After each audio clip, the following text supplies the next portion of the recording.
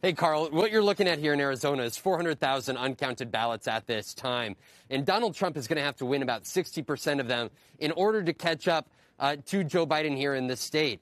But you look at last night, there was 150,000 ballots that were processed, and Donald Trump did just that. So essentially, if Donald Trump is able to maintain that 60% to 40% line, he would match Joe Biden here in the state. The big question here is, I was talking with the top Biden official last night, and they believe that in that last batch, which will be those ballots that were hand-delivered on Election Day, not in-person voting, but mail-in voting, mail-in ballots that were hand-delivered, those will trend at a better rate towards Democrats because they believe that more Democratic voters as well as independent voters showed up on Election Day itself to turn over those ballots. Whether that's the case, we are not sure at this time. The Trump campaign, though, has hope that essentially this margin in which Donald Trump has been able to operate off of continues, because you'll remember on election night, Joe Biden jumped out to what was a double-digit lead.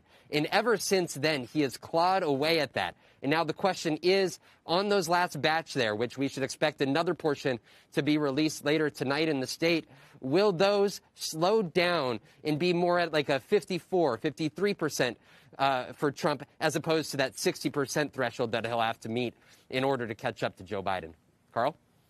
Yeah, Vaughn, it's so fascinating. When you think about Arizona right now, you think about data coming in later in the day, right, given the time zone difference. You think about controversial calls made by some decision desks that the White House did not like. And now you have Biden's campaign manager on the wire saying it may take some time to get full results there and that the margin in the state may tighten, like you say.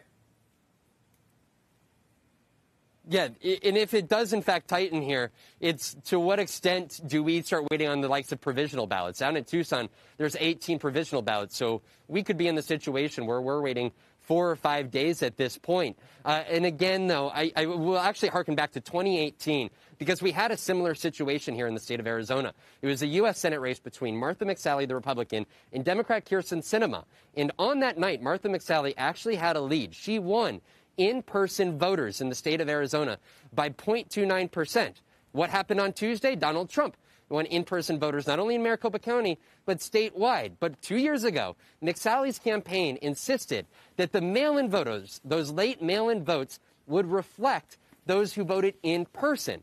That ended up not being the case. 48 hours after that election night, Kyrsten Sinema actually took the lead because she had a better advantage compared to in-person voters than McSally did. So that is what Joe Biden's campaign is hoping is reflected in these results that we are going to get here over these next couple of days as well. Because Donald Trump won by about 65% in-person voters. So if you chop that back by even 10%, Joe Biden wins here in Arizona.